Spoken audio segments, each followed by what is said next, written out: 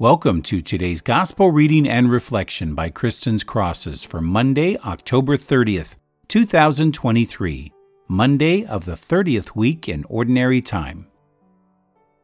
If you would like to support our ministry, please like and share this video and subscribe to our YouTube channel. In a special way, we remember in prayer all the members of our Patreon community and those who have made a gift to support this channel. You can visit the description of this video for more information on ways to support our ministry. Thank you for being a part of our prayer family.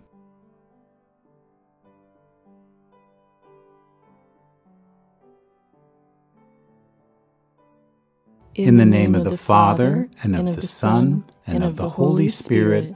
Amen. Almighty ever-living God, increase our faith, hope, and charity, and make us love what you command, so that we may merit what you promise. Through our Lord Jesus Christ, your Son, who lives and reigns with you in the unity of the Holy Spirit, God forever and ever. Amen. Today's Gospel reading is from Luke chapter 13, verses 10 through 17. A reading from the Holy Gospel according to Luke. Jesus was teaching in a synagogue on the Sabbath, and a woman was there who, for 18 years, had been crippled by a spirit. She was bent over, completely incapable of standing erect. When Jesus saw her, he called to her and said, "Woman, you are set free of your infirmity." He laid his hands on her, and she at once stood up straight and glorified God. But the leader of the synagogue, indignant that Jesus had cured on the Sabbath, said to the crowd in reply, "There are 6 days when work should be done. Come on those days to be cured, not on the Sabbath day." The Lord said to him in reply, "Hypocrites! Does not each one of you on the Sabbath untie his ox or his ass from the manger and lead it out for watering? This daughter of Abraham, whom Satan has bound for 18 years now, ought she not to have been set free on the Sabbath day from this bondage?"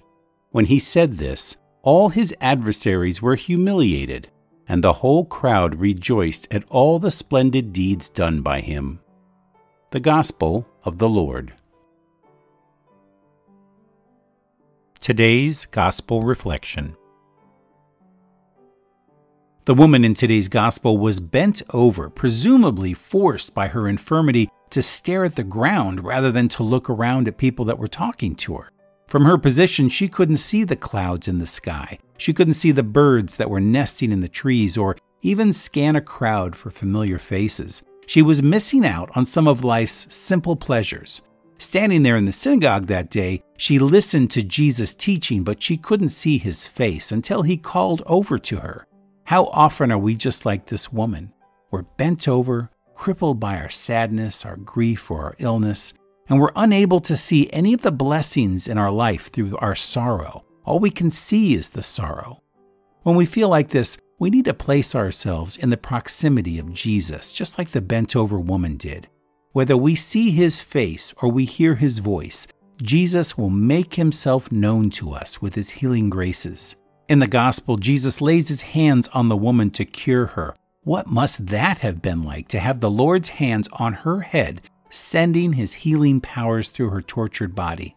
The touch of Christ happens in our lives every time we receive a sacrament. He also touches us through other people or through what we might think are coincidental circumstances, but he arranges those in our life all the time.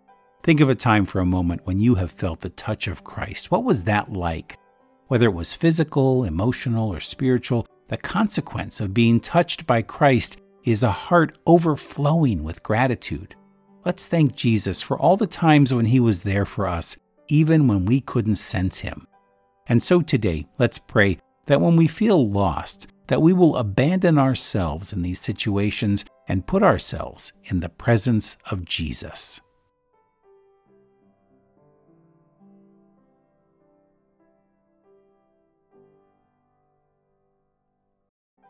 We invite you to continue praying with us. Please click on the video link for today's prayers. It includes today's rosary in a series of daily Catholic prayers.